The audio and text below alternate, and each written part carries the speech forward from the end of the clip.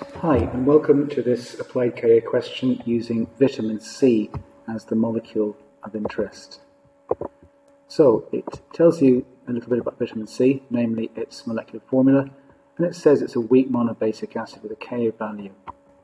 And you need to base your thinking for the first one, which is write the expression for Ka for vitamin C, on HA dissociating to H plus and A minus.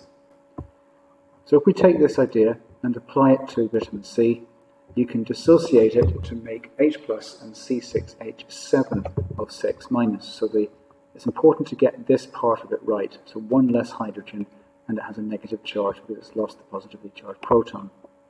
So you can change a Ka expression into that. So pKa has a relationship to Ka in the same way that pH has a relationship to H plus. So it's the same mathematical connection. So you do pKa equals minus log of the Ka value that we've been given up at the top of the page. And it wants it in 2 decimal places. So therefore you need to write it as 4.17.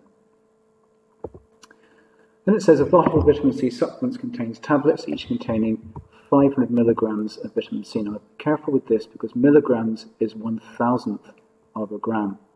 So you need to make sure you're doing the right conversion because your mole calculations will need to involve grams when you're dealing with mass.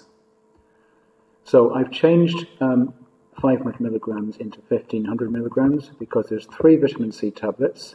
So that's 3 times 500 making 1,500 milligrams, which now becomes 1.5 grams. So I've worked out the number of moles of vitamin C in 3 tablets.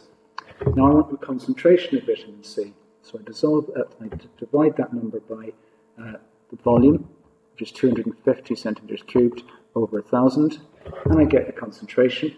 So now I can start putting numbers into my Ka expression that I constructed before. So remembering that the monobasic acid dissociates into H plus and the conjugate base, so these are equimolar, so therefore you can write H plus squared instead. That allows you to do a square root expression, which gives you 2.818707,361. Now it says 2 decimal places, so we need to convert that to 2.82. Next part of the question, it tells you a student dissolves a low acidity vitamin C tablet in water. So we're no longer looking at 1,500 milligrams, we're looking at 300 milligrams. And the pH of the solution is 4.02, so there's more information there. So the first thing to do is to identify and establish the concentration of hydrogen ions, so you can do that by 10 to the minus pH. And you need to use the Ka expression, but you need to rearrange it so that we have this as the subject.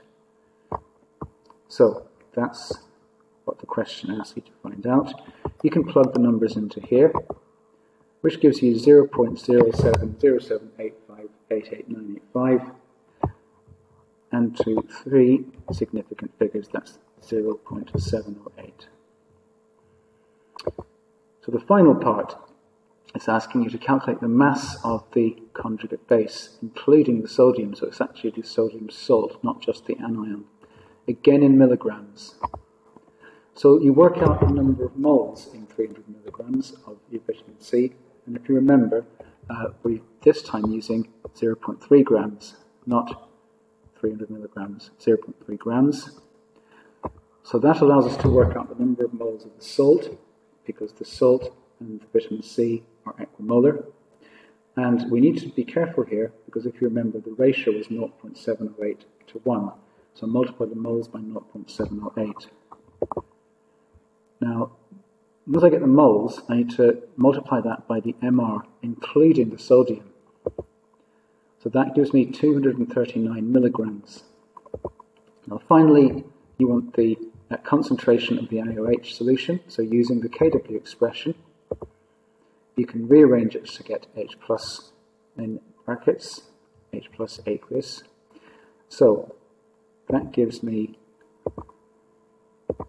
0.0525. Okay, thanks for listening. Until next time, see you soon.